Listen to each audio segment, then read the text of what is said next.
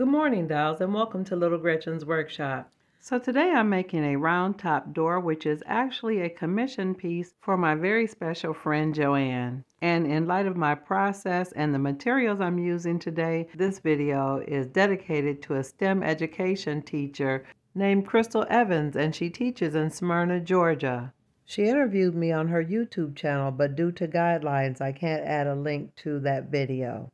Now, Joanne gave me the measurements for her door opening, and because the top of the door needed to be round, I used a tape measure to help me get the curve. Now, if you're new to the channel, I want you to know that I am trying to discipline myself to use my measuring tools. I have not been accustomed to using standardized measuring tools and devices in my build. Historically, I've done a lot of freestyling, eyeballing, and finger measurements. And it's always challenging learning to use new tools or doing something that you're not used to doing. You have to allow yourself to be uncomfortable for a little while you're learning and not to be afraid of making mistakes. Now, to get that curve at the top of my door, I use my Gorilla Wood Glue bottle by tracing around it on the graph paper. And although I'm using my tools, I'm struggling to keep little Gretchen in check. Now, in Joanne's order, she said that she needed the door to be 14 inches all the way around the opening. That's why I was using my tape measure to measure around the outside of my template. And then it needed to be 2 1/8 inches wide or across.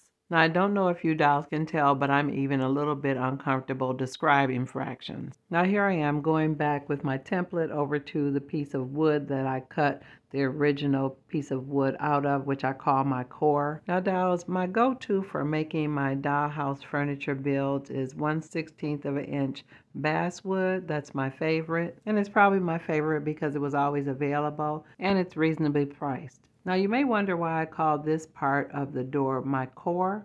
It's because I'm going to cover both sides with some really thin, inexpensive coffee stir sticks. Now, these are thinner than the birch wood sticks, and they're really great because they almost give the feeling of like a veneer rather than being heavier and thicker like the popsicle sticks. Now, you could definitely use popsicle sticks or even the thick jumbo craft sticks to do this very same thing, and you could even use it on top of cardboard. Now, here I'm just lining up a few of the sticks to kind of get a feel of how it would look. So I'm going to start by covering one side of it with my Gorilla Wood glue, and then I used the old credit card or insurance card to spread the glue evenly. And then one by one I lined up the sticks on the surface of the door. Now, dolls, I didn't cut it exactly even across the top where the door is arched or around it at the top. I'll cut off the extensions after the door is dry. Now, although these sticks are wooden, they're very, very thin, and they can be cut really easily with your craft knife or some electrical scissors. Now, dolls, you can clamp those down and keep going. Just make sure that they're aligned straight and not crowding, bunching, or overlapping each other. Now, it would be a really good idea to allow that one side to dry solid before you move on. And to ensure that it dried flat, I put a piece of granite on top. When it was dry, I duplicated my process on the other side.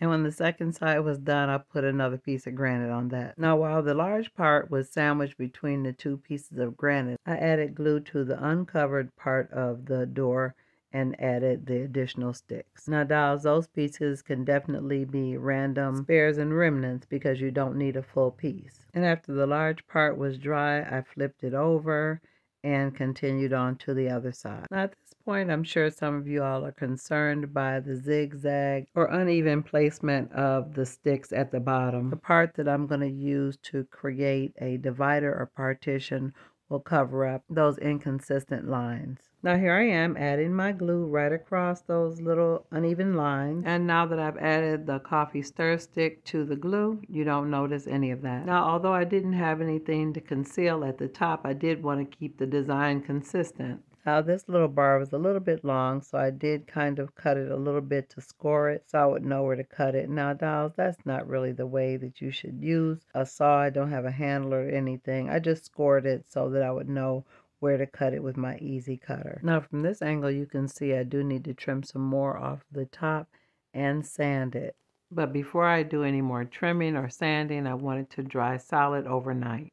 Now that I'm confident that my structure is solid and everything is dry, I'm able to freely sand around the rounded part of the door to make sure everything is smooth and even. Now, as I was sanding, getting to the original structure, I did notice some gaps around the top, so I did add a little bit of wood putty. Now, this is called plastic wood. It stains and sands just like real wood, and it has a natural color. Now, I only did this around the top and at the bottom. So now, dolls, the next thing I did was to create that bar that goes diagonally across, and I needed to cut the ends sort of at an angle so that it would fit neatly against the bars at the bottom and at the top. So dolls, although I'm using my measuring tools and things like that, I really haven't disciplined myself to using a miter box properly. So I'm actually using the angle of the bars to cut off the edge to make it fit at the bottom of the door. Now, this is absolutely not a best practice. Always be careful with your hands and your fingers. But it's what I did to score it, and then I used the granite block to use it as my cutting surface, and I cut off the little edge. After I made my imitation miter cuts, I went ahead and sized it to make sure it fit neatly between the two bars on the door. After I was comfortable with the fit of my diagonal bar, I sparingly added glue to the undersurface of the stick and then gently laid it in place on my door, careful not to get any glue anywhere else other than under the part where it was supposed to be secured. And after everything was positioned properly, I used some binder clips and clothespins to hold everything in place while it dried. Now, while the door was drying, I went on to think about the handle for the door.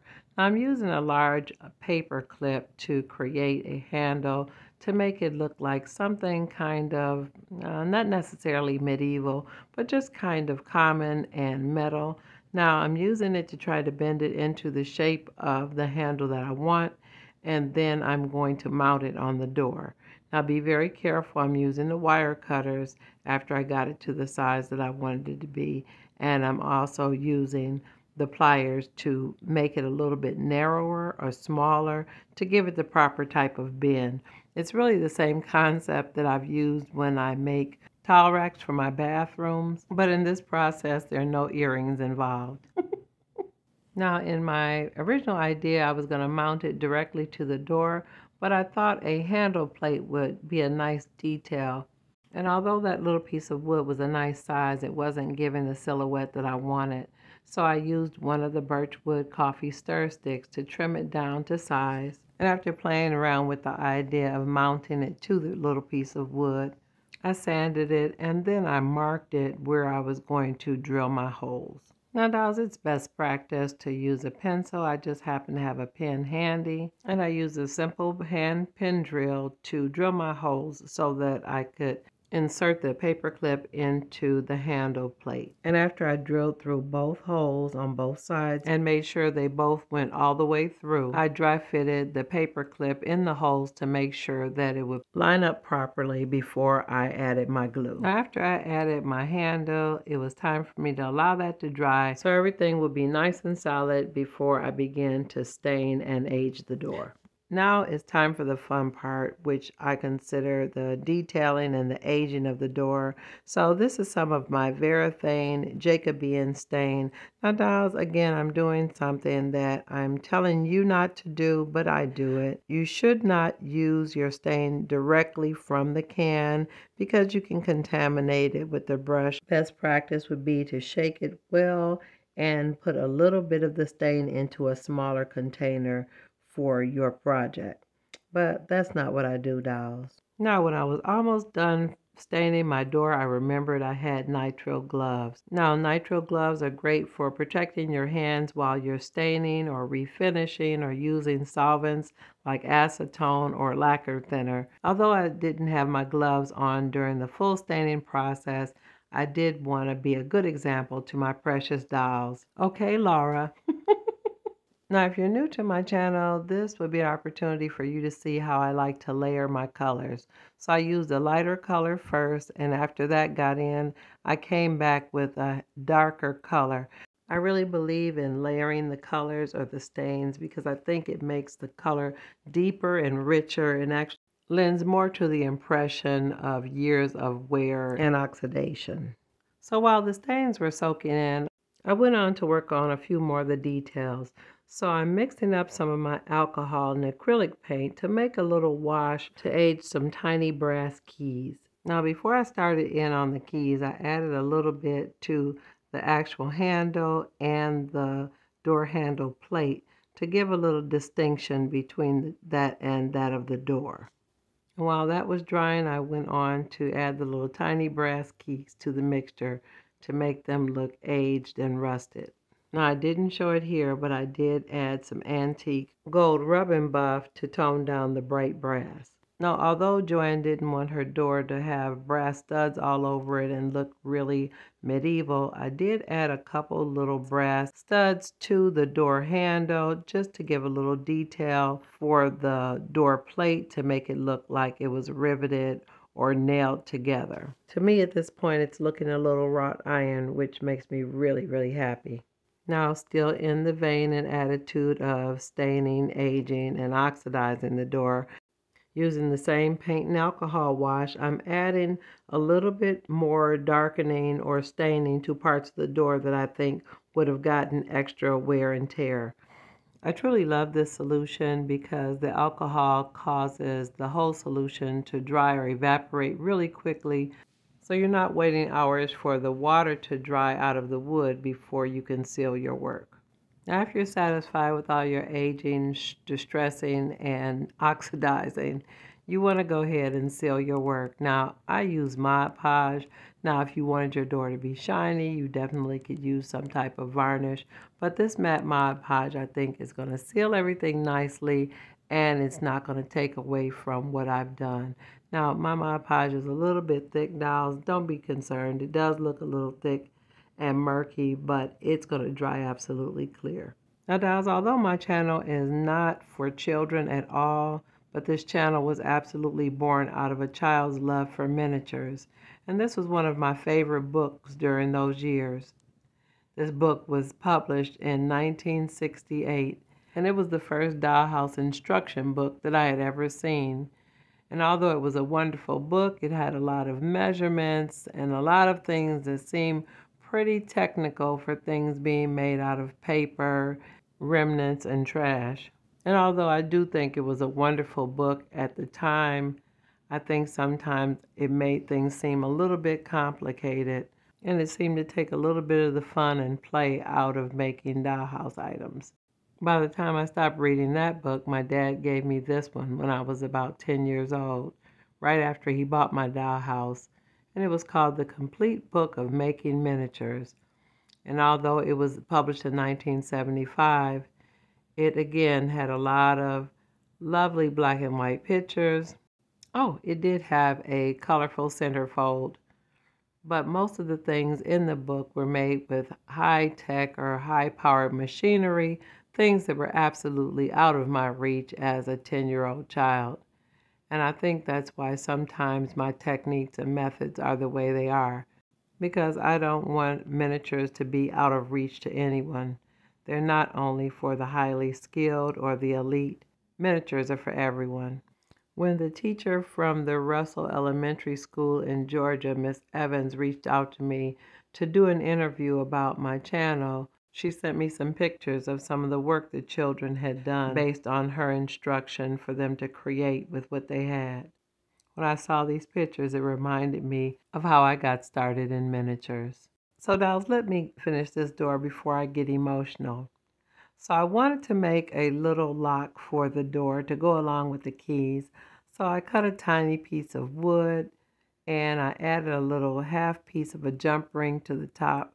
I drilled some little holes so that the jump ring would fit, and I wanted to leave the lock open so that it would be removable. Now I did use some of my Tester's aluminum paint to paint it a metallic silver color and make it look a little rough and rusty.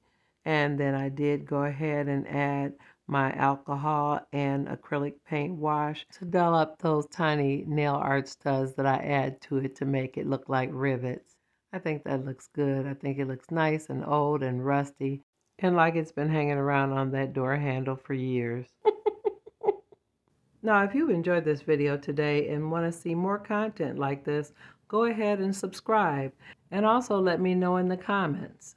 And if you'd like to support this channel, you can now buy me a coffee. There's a link in the description. And I'm looking forward to seeing you on the next episode of Little Gretchen's Workshop.